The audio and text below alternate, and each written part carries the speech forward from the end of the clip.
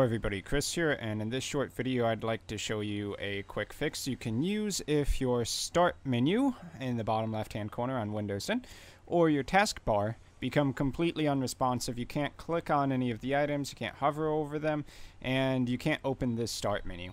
So because we can't click on the taskbar at all to access any functionality, what we can do instead is hit Windows key and R to open up Run, where you will want to type in Task Manager or Task MGR and hit OK to open up the Task Manager.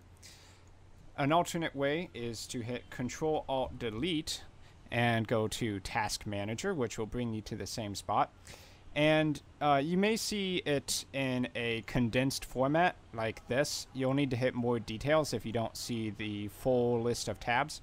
And we're going to want to scroll down until we find a task called Windows Explorer, and you'll see a little folder icon on the left. So once we found that, we want to select it and make sure that this is the one you select. You don't want to accidentally stop any of the other processes. Have it selected and go ahead and hit Restart. And what's going to happen is your screen's going to black out for a second. The taskbar at the bottom and your start menu, they're all going to refresh, and then you should see it appear again. Because Windows Explorer has been restarted.